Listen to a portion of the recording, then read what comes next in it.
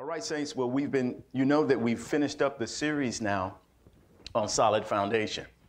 But there's always a connection when it comes to solid foundation, because what we're endeavoring to do is to trust God and believe God to help us set a solid foundation. And we've already went over that. We've done several hours of teaching on that, so we won't go through that again.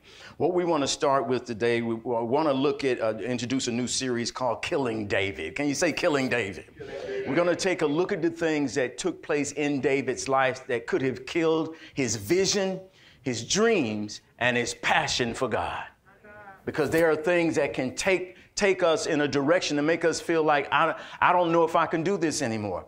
I don't know if I want to go back to church anymore. The world is crazy. But we're going to see from David's life, even though he went through a lot, and he did go through a lot, he was still known as a man after God's own heart. My goodness, doesn't that say a lot? A man after God's own heart. So that's what I want you to get out of this. If you get nothing else today, remember, you can be a man after God's own heart. You can be a woman that's after God. And listen, I want to say this. Let that be your priority. Be a woman or a man that, look, I want God's heart in my, if he's your father, then you ought to have his heart. If he's the one who birthed you, if he's the one who sired you, okay, then you ought to have a heart that's with his, a heart that's after him.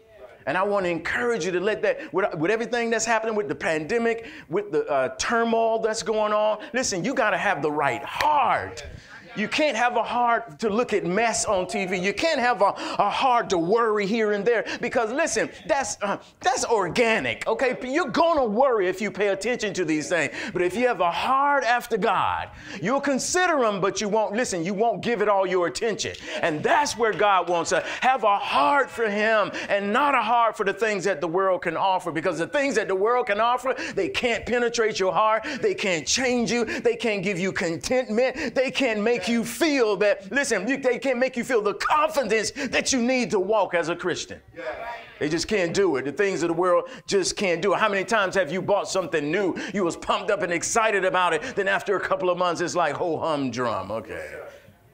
Just another pair of shoes, you know. Just another blouse, you know.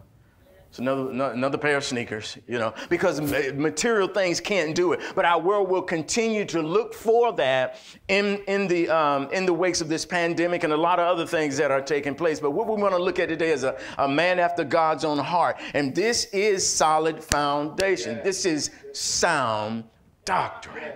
This is sound doctrine. We need this, because if you don't, I remember Bishop Holcomb taught us before he passed. He said, if you don't purposely go for God and go for the things of God, you're going to fall for something. Right. Something's going to draw you in. How many of you witness to that? Because we have our human nature. Something will automatically draw us in. So let's look at this. Let's look at what David's life was all about. And we're not going to get really deep into the specifics of his life, because I have to give you a backdrop of what was taking place.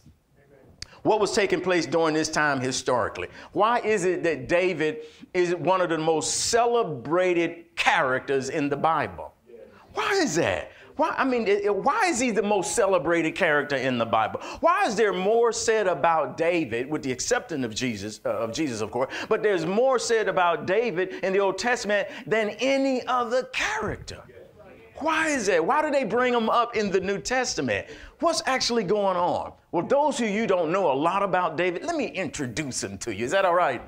Okay, David, who was he? He was the youngest son of Jesse. And we're going to get into all this. He was a youthful shepherd boy. I like that part. He was a giant slayer. He was a teenage king-elect. You hear what I'm saying? A teenager that was a king-elect. God had already anointed him to take the presidency for that nation. Somebody say, yes, Lord. He was a songwriter and composer. He was Jonathan's best friend. He was a personal musician for King Saul himself. And it's important for us to understand that not only that, but he was a hunted fugitive at one time that raised up to the highest position in the nation, king of Israel. Need to understand what David went through. David, what makes him so beautiful, what attracts us to him is that even though he had struggles, he had the ability to bounce back. Yes. Because he was a man that was after God's own heart. That's what I want to leave with you today. Make sure that you're after God's heart. I want God to be pleased. As the elder was saying on the exhortation, man, I want to please God. If you please God, everything else falls in line. You please God and you serve people. Can we say that? Please God and one more time, we please God and serve people. You don't try to please people. There's too many of them. You please one, an audience of one. You please who? God. And God will give you the strength to serve people.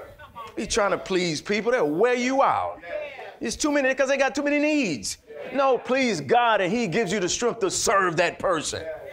And then as you serve that person, God will begin to change and melt their heart. Somebody say, yes, Lord. Yes, Lord. David knew how to pivot. That's what it was. And we see that David, he was an interesting character. What draws us to him is he had great tragedies in his life, but he also had great victories.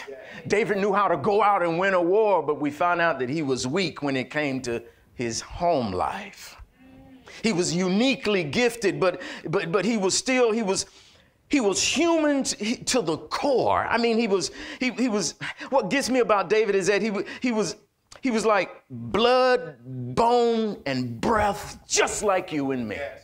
Yes. But he still was called a man after God's own heart. Doesn't that give you encouragement? To know that he wasn't all that, but God still said, he's after my heart. So if you made mistakes before, that's not what qualifies you. What qualifies you is when God says, you're still after my heart. Yeah, you messed up, but you're still after my heart. I'm going to take care of you. I'm still going to take care of you because you're a person after God's own heart. Somebody say amen.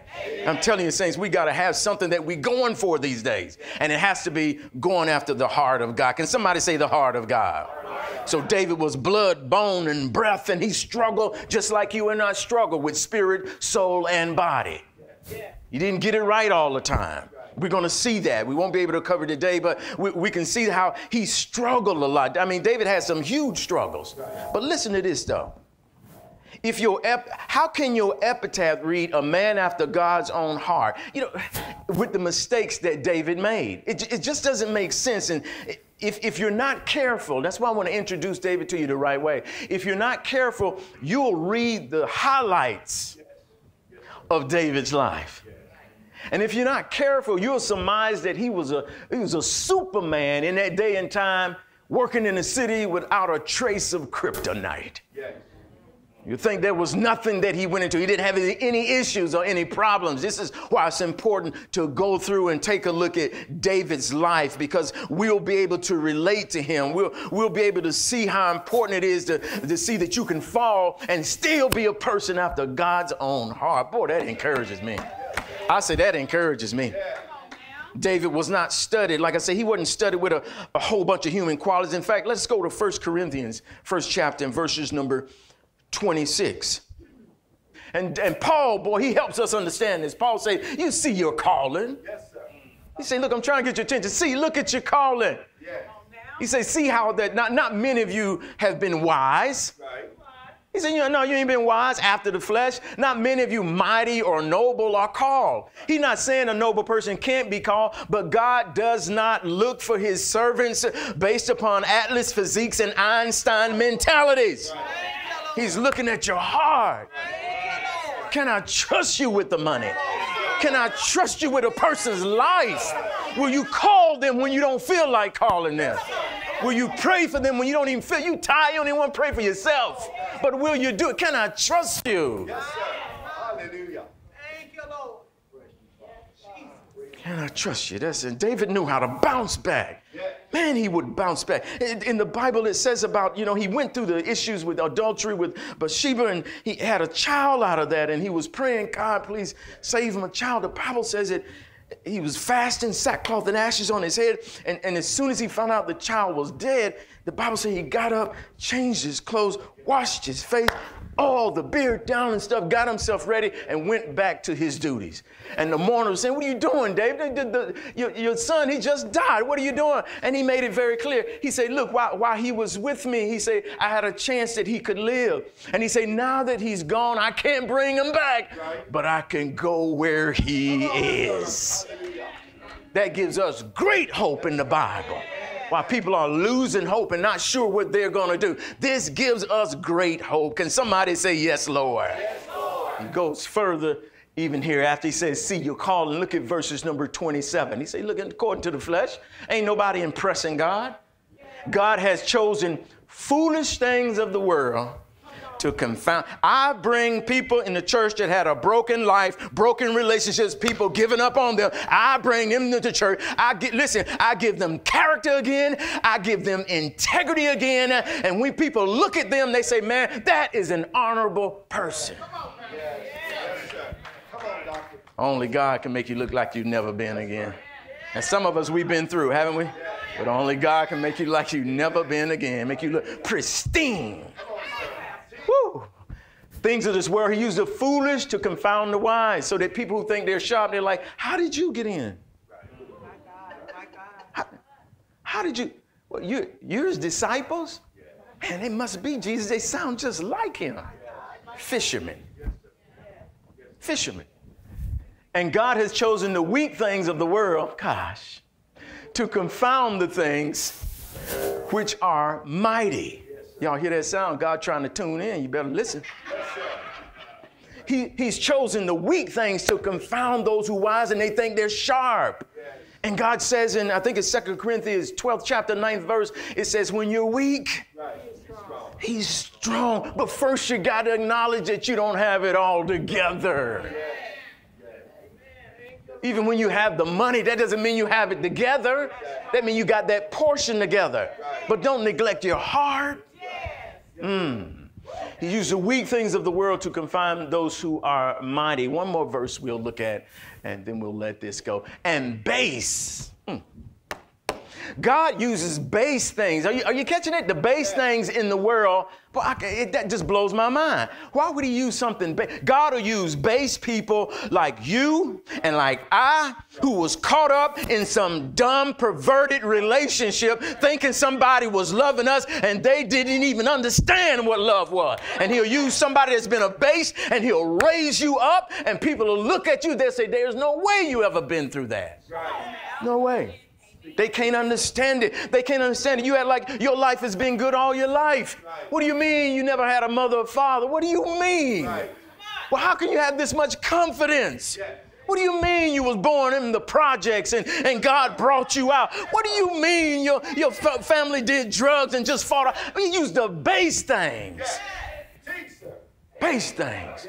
Because people appreciate God when he brings them from the base things. Somebody say, yes, Lord. Some of you need to say, look at your count. You know, some of you wasn't wise. You know what type of stuff you were in. You know what you were in. Where would I be if it wasn't for God in my life? I'd be in some dumb relationship trying to make it work, probably on my way out looking for another person. Thank God for salvation. Can somebody say, yes, Lord? Yes, Lord. So we see that God's method of choosing runs opposite and opposed to human reason. All right, God trying to tune you in. So we have to understand that now, when you think about it, it doesn't make sense. Why would God take a powerful, strong man of God, prophet by the name of Samuel, and have him go and anoint a little ruddy, sweaty shepherd boy playing in the fields? Why are you going to anoint him, God? Can't you find somebody better than that? Can't you find somebody better than this little ruddy boy that don't know what's going on in the world? And God chooses the weak things to confound the things that are mighty. Boy, I love the way he operates. Because the way God operates, everybody qualifies. Like we used to say in Germany, lottie-dottie. Everybody qualify up in here. But and so what moved God to come toward David was because David had a heart that hungered and thirst for righteousness. He didn't know nothing, out in the field, sweaty, smelly, taking care of the sheep, just playing his music, praise the Lord. And God said, that's my man. That's my man. Oh, yeah. That's my man. That's the person that I'm going to anoint.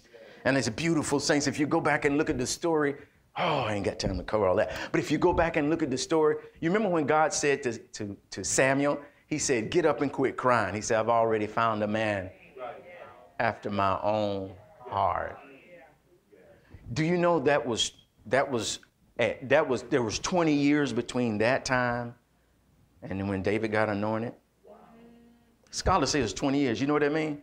God said, I've chosen a man after my heart before David was born. How you going to deal with the mind of God? He had already chosen him. But we do have a choice. Get your life together. Do the things that are right so that he can put an anointing on you. People say, man, I like that guy, man. I don't know what it is. Favor. I can't explain. I just like him, you know. I think this person is so positive, you know. But God brings you to a place like that. And listen. If you've been down, then you qualify. Right. You ever been depressed? You qualify. You ever thought you weren't going to make it? You qualify. You ever not have enough money? You qualify. Your marriage ever been about to mess up? You qualify. You ever feel like leaving the church? You qualify. You qualify. You're in a good place. Somebody say, yes, Lord. Hallelujah. That's why he says you have to hunger and thirst for righteousness. Thank you, Jesus. Now, we need to give some backdrop, but before we give you backdrop, there was a king that reigned before David. His name was King Saul. We may be able to touch a little bit on him today, but I got to give you some background. But before I give you the background, there's something I want you to see about David so you can see that he's really a man after God's own heart. And let's take a look at that. Let's go to Psalms 139. And he said, read this one with me. O Lord, thou hast searched me and known me. You know my down sitting and my uprising. Let's just go skip to verse 23. This is just too much. If I keep reading, I get lost and I won't finish the message. Let's just jump to verse 23. And he says, search me, O God, and know my heart. Try me and know my thoughts. Read that with me, saints. Come on. Search me, O God, and know my heart. Try me and know my thoughts. Now, you've got to admit that's scary. I want to encourage you to pray. Pray it. Because we're in the last days, and some things need to be accelerated in your life. Oh, boy, here we go. You need to accelerate some things in your life, okay? You can't wait around and hope you'll finally come around. One message is going to finally turn you around. No, listen, the time is short. We got to get things done and accomplished, okay? So accelerate. I'm telling you right now, put your foot on the accelerator. Yeah. Quit pumping the brakes. You don't pump the brakes all the time. Put your foot on the accelerator and mash that thing. And God is saying, listen, David said, search me, O God, know my heart, try me, know my thoughts. Now, let me tell you, when you pray this prayer, God is not trying to search you and know what's in your heart or know your thoughts. Because we just read, he knows your down sitting and your uprising. He knows the thought that's about to come. You don't even know it's coming. And the thought comes to you and it tells you to go in that refrigerator and get something and warm it up and eat it. He knows it before it gets there. Yes. Yes. So if God knows these thoughts, that means he can, oh, here we go. That means he can help you with your health. Yes, sir. Come on, sir.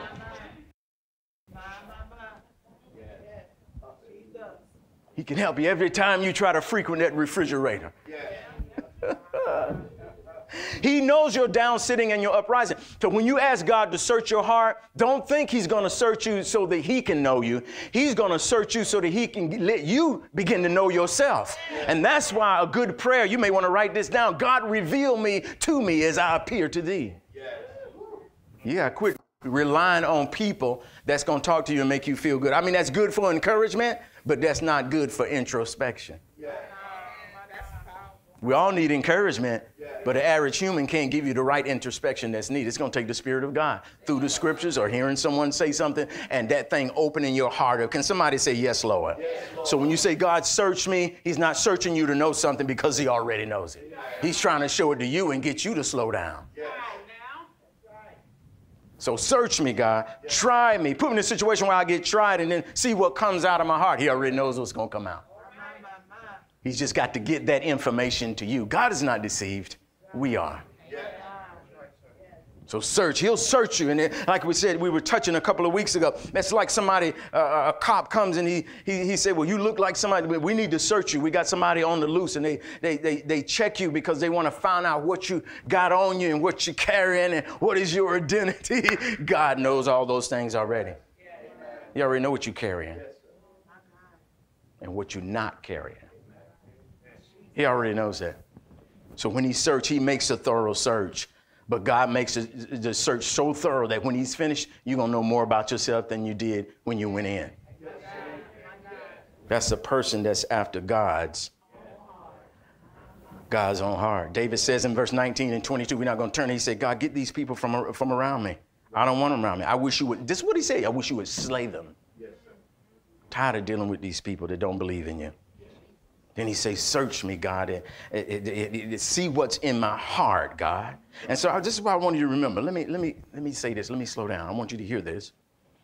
When we're dealing with a lot of unrest, and a lot of it is around George Floyd. If we back up, we remember Breonna Taylor, Ahmaud Arbery. Okay. Now in these investigations, now they're saying, listen, we want a full investigation. Yes, sir. Yes. We want the Attorney General. Is it Attorney General? We want them to come out. We demand a full investigation. How did it happen? When did it happen? Who gave the order? What was the information based upon? What is the protocol? How did you get to a place where you did this? People are demanding a full investigation. Listen, David was so confident. He was so confident that he was going to be better after this thing. He said, God, I demand a full investigation. It's not because I know I'm tough. No, but because I know I can't stay where I am. I'm moving too slow, God. I'm moving too slow. I need you to go ahead and try me and judge me. Put me in a situation. If I don't believe it's in my heart, put me in a situation and let it come up and crop out of my heart. Then I'll be like, oh, God. Hallelujah. Search me. Know me. He's basically saying, help me to know myself. God help me. And we understand what happens in these situations. And we know when the search went on with the Ahmaud Arbery, we found out that these weren't people who were caring about their community. We found out when he was on the ground, they were using racial slurs and cursing while he was on the ground dying after they shot him. You see, an investigation brought that out. That's right. Yes, sir. Some of us, we need to just let the Lord have a full-fledged investigation. God, I want a full investigation. I'm tired of playing church. I'm getting kind of weary of coming to church, fall in, then fall back out of church, once or twice a week. God, I need an investigation. A full investigation. Full investigation.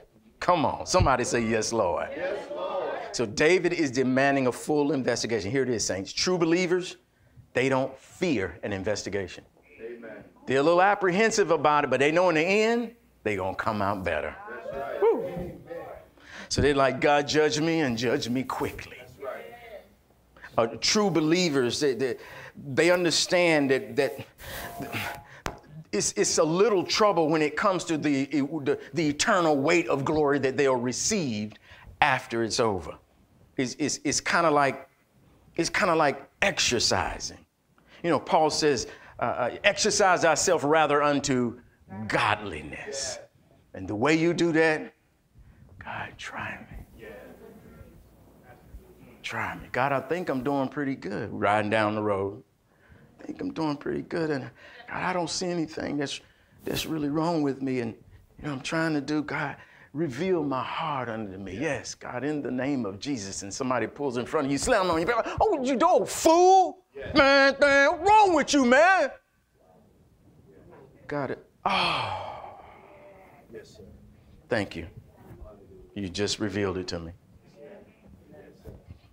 Thank you, Father. So David said, I'm demanding a full investigation. I need to get to the bottom of me. Thank you so much for being here.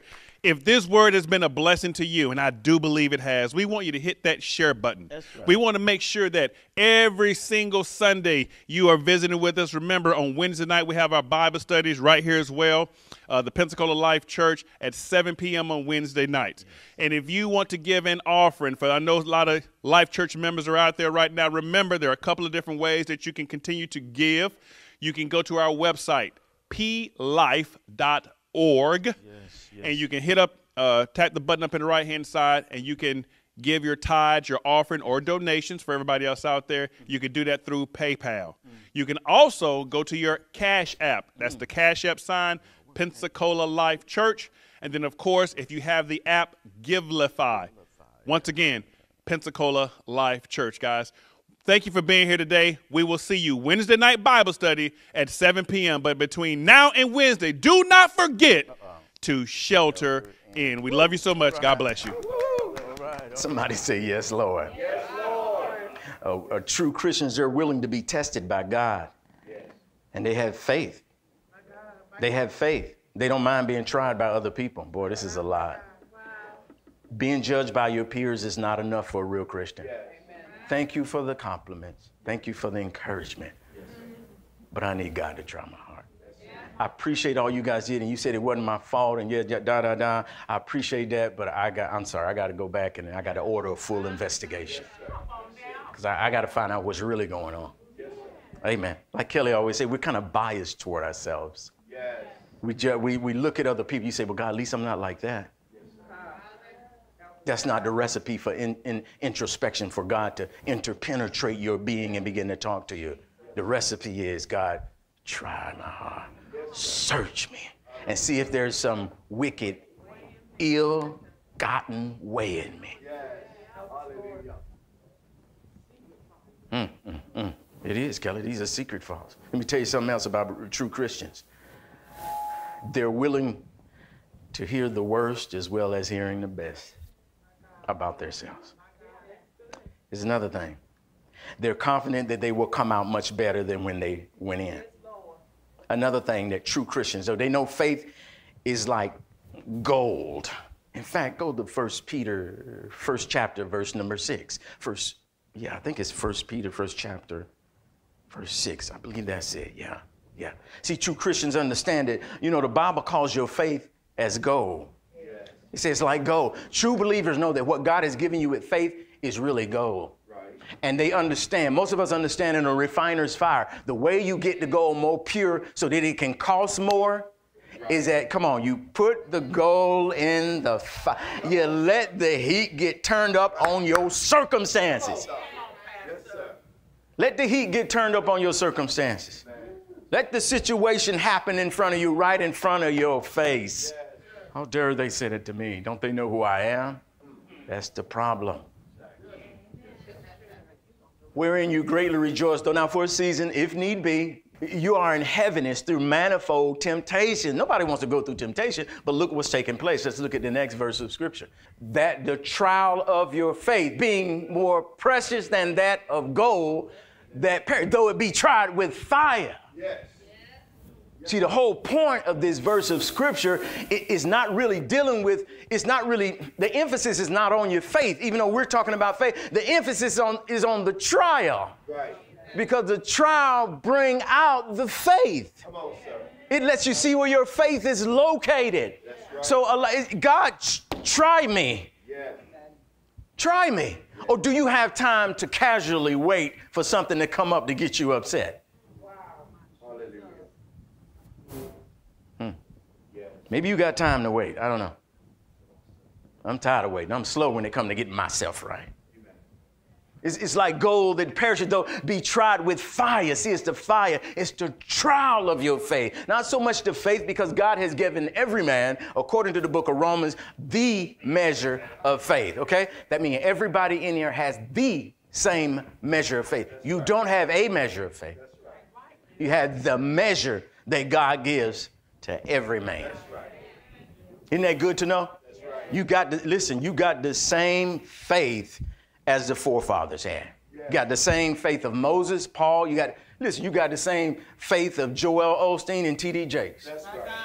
I know you don't believe it. I know it's hard to believe, but it's called, God is giving every man the measure of faith. He didn't say a. Now, if he said a measure of faith, we would be in trouble. Because that would be like going down. It'd be like going down to working at the soup kitchen. And instead of them using the measure with the ladle in order to get you the soup, they use different ones. Yes, sir. Different ones. No, God doesn't do that. He gives you the measure, not a measure. That means everybody gets the same amount of faith, regardless of your age, your upbringing, your theology, what church you went to, what church you didn't go to, what school you went to, makes no difference. You're getting the same measure of faith. And that faith needs to be tried through fire. Amen. So after the refiner puts the gold in the fire in that pot and he just keeps stoking it and putting stuff on it, he wants to get the heat up as high as it can. Most of you know about this because what happens is that at the top of that pot, what comes up? The dross, the dirt. Then he skims that dirt off and now he has pure gold. That's what Paul meant when he said unfeigned faith. Book of Timothy. He said we need unfeigned faith. He's talking about a pure faith that has been tried. Right. And that's what happens when people are after God's own heart. It's like, God, try me.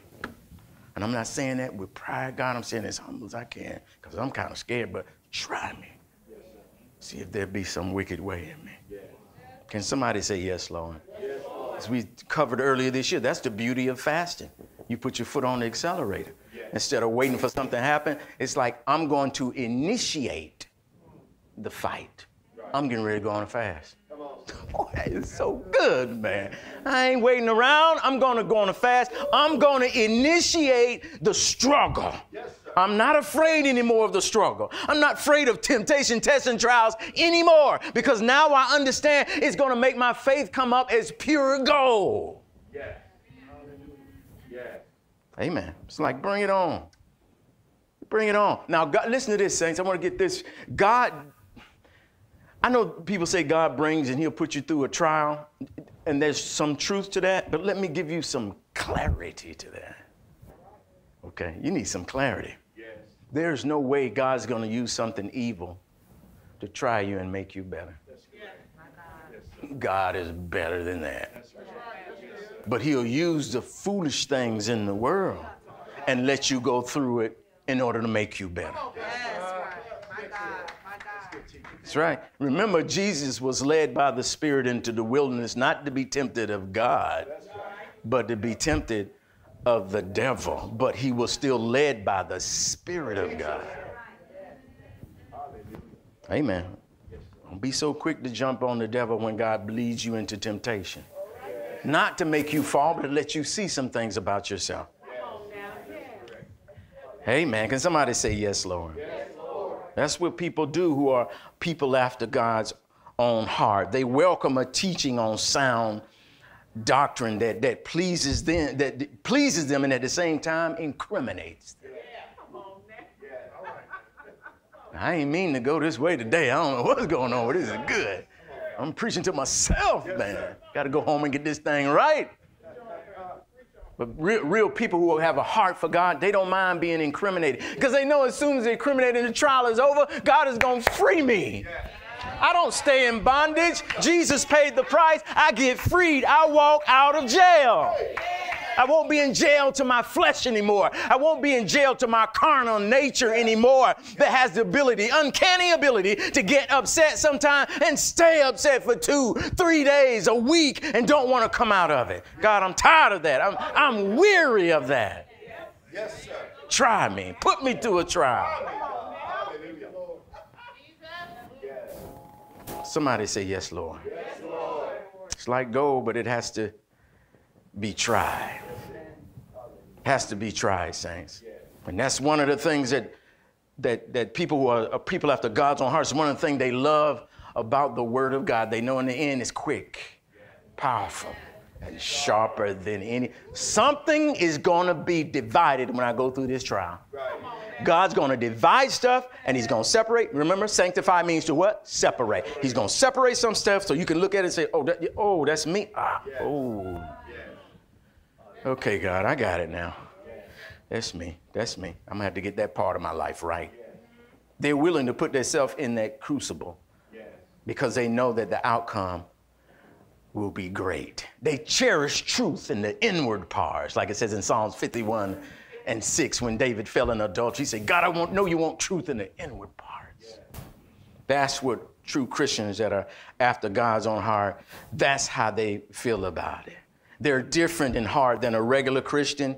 They just different. They like, God, try me. They show me my thoughts that are runaway. Show you my thoughts that I don't even crucify. Yes. Show me the thoughts that are like runaway fugitives in my mind. Take me into a place I know I shouldn't be. Try me. See if there be some wicked way in me. Can somebody say, yes, Lord? Yes, Lord. And then it goes on to, if you would go back to Psalms 139, verse 23 and 24.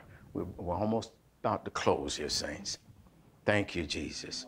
God's method of choosing people is diametrically opposed to human reasoning. Amen. You've got to understand that. Yes. You may think you're making, listen to this. You may think you're making no progress. Think you're in the same place that you've been for the last year. But if you're a person after God's own heart, you're making progress. Hallelujah. And you're going to see a change. Yes. You're going to see God bring you into places they've been wanting to bring you all the time.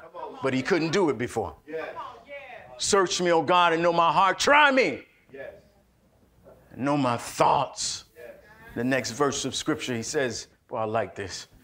And see if there be any wicked, ill-gotten way inside me. Yes. Well, I always try to get my own way. Right. Yes. And lead me in the way. Saints, you won't be led into the way of everlasting until you allow God to search your heart. Yes, sir. You'll stay in the way that you are. Come on, you know it. We'll keep doing what we do. Why rock the boat? Right. If it ain't broke, I'm not going to fix it. We will not change our ways, especially if they're working. You shouldn't, until somebody can show us that the way we're going is not right. And only God has the ability to penetrate the human heart and show you what's not right. Yes, sir. Only God. Can somebody say only God? Only God. Ain't nobody else that can do it. Yes. So as we close here, let me give you some insight on what David was dealing with before, how things were taking place before he came to be the king of Israel. Amen. Anybody interested in that? Yes. So we know now that God's method of choosing is diametrically opposed to human reasoning. So what we see now, we see before David got there, a lot was happening. Before David became king of Israel, we find out that 40 years had passed when God had stopped the judges. Remember the judges that used to judge the people, judge the nation? That had stopped 40 years out the window. And it says in Judges 21 and 25, I think it says that at this time people had so drifted from God. Sounds like America, doesn't it? They so drifted from God that every man did what was right. It's about what I think is right. Every man. So David was coming into a scene where people were messed up. They were living backwards. And they were living insane and they doing stupid stuff. I mean, have you seen some of the stupid stuff that's taking place these days? Let me just out of your mind the things that people are doing. They're not even giving things thought. So this is where the nation of Israel were. And the elders came together like, man, we can't keep living like this, man. We're abusing our own selves. Yeah. We're seeing man's inhumanity to his own self. Yes, we can't put up with this anymore. Let's go see the prophet. Yes. What were they saying? Judge me. Search me. Yeah. That's good. See, when you deal with the Old Testament and the New Testament, the Old Testament is types and shadows. The Old Testament is the root and the New Testament is the blossom. It's the fruit, right? And so we see the types and shadows in the Old Testament. Why is that? Why is that? Well, the prophet was a type of the Holy Spirit. Right. And the people who came to him was a type of us, our soul, saying, look, I need somebody to search me. Because I can't uncover these deep idiosyncrasies that's in my heart. Yes. I can't uncover why I got these existential quirks going on in my head. I can't understand why this, I'm proud and I'm strong on this little thing here brings me fear. I don't understand. Yes. I need somebody to search my heart. see what's in there and explain these things to me. So here we go. The nation of Israel was suffering. They go to the prophet and they say, prophet, look, man, we want help, but watch the problem, how it develops. They say, look, what we want. You just had what you want. What we want is we want a king that can judge us and be like the people in the world.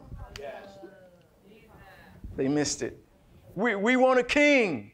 And God gave them a king too. And boy, if you go through the book of Kings, you'll see they wish they never knew the word king. He explained to him, I'll give you a king and this is what's going to happen. You know, but you want it? He said, I'm going to give it to you. So in comes a guy by the name of Saul. Saul comes on the scene. Why did they select Saul as king? The Bible says, well, you got to hear this. If you went to a car lot, he would have been the Maserati on the car lot. If you went to a real estate agent, he would have been the $750,000 house with the big pool in the back. Right. Come on, sir. He was the man. The Bible says he was head and shoulders above every man. Walked straight. He looked like a great model. And boy, the way he carried himself, that's the next king. Right. But we know God does not choose his people according to human standards. Amen. So here comes Saul. He comes in. Everybody loves him. And it didn't take long under pressure. We begin to see his character begin to crack. Integrity wasn't there. He thought too much of himself. When other people didn't accept him, he would give in and go do what they wanted him to do. Cracks in the character begin to come immediately. And the reason this happened, listen, because it wasn't God's choice. It was the people's choice. That's what's hurting us today. No, because we want our choice. I want somebody to look like a president. I'm not saying this to qualify the presidents that's in there now, okay? All right? I'm not saying that. But our thing is we want people to look the right way. We want them to walk the right way and wear the right suit and have a Hugo Boss suit and walk like you're distinguished and you're a diplomat. And we don't care nothing about their character. Nothing. We want them to look right, and if they can identify with me, if they can be my color, or they can be from my neck of the woods, I'll put them in the White House. And for years, they've been playing the same thing that King Saul was playing himself. He was trying to play with the masses. And that's how politics work. Am I right about it? It's called class warfare. Yes, they play you. They say, if you elect me, I'll take care of you. I'll give you this, and I'll give you more of these. And you get a free couple of these. Yes. Let me get in office. And listen, and they quickly identify with the masses because the masses of people are the ones who are not doing very well. Yeah. So I'm going to identify with you. And once you think I'm a part of you, then I can reverse the thing and I can say, it's us against them. Teach, sir. Classic. Yes, sir. Classic class warfare happens every 4 years. And we still don't understand it. That's right. Class warfare. They got in there who they wanted. They got Saul in there. But once again, God does not choose by human standards and human reasoning. He wants a man that's after his heart. He wants somebody who's hungering and thirsting after righteousness. Saul was not hungering and he was not thirsting after righteousness. He was not God's choice. He was the people's choice. We're going to find out more about that next week because I'm out of time. Praise God. Stand to your feet, please. Let's give God a praise offering. Woo!